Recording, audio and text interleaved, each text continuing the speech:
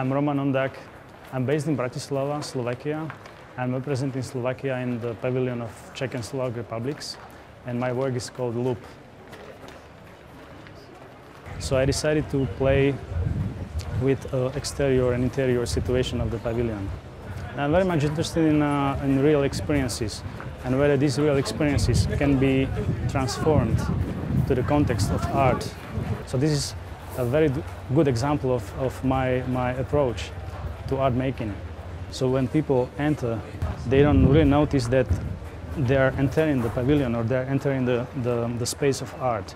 And this was my intention, that the experience in walking without noticing that there is any borderline between exterior and interior, between reality and an exhibition space, is kind of double take on understanding what is inside represents, whether this is the sculpture, or it's just continuation of reality inside.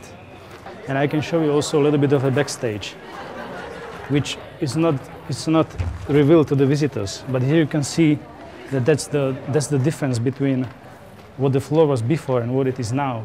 So there is no 1 millimeter of the pavilion's floor left visible to the visitors. So it's sort of elevated floor, but at the same time you might also feel that the whole pavilion was suppressed down underneath of the ground, or it was just installed on top of it. And technically, this is the main road. This is the path which visitors pass through the pavilion.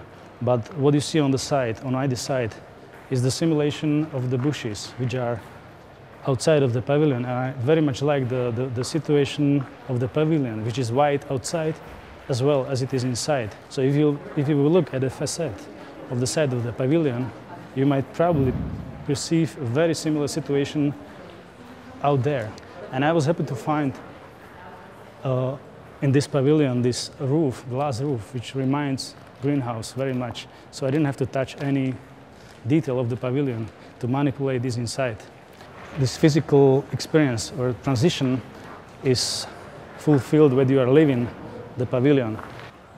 So that's just the frame in a way where you are returning back to the real again. So when you see this greenery again, you probably perceive it in a different way than before when you were entering the pavilion, because you are comparing your perceptual experience with this exhibition. I'm really happy to see that people are not really noticing there is anything really happening around, and it's been here since ages. That's the feeling of many people.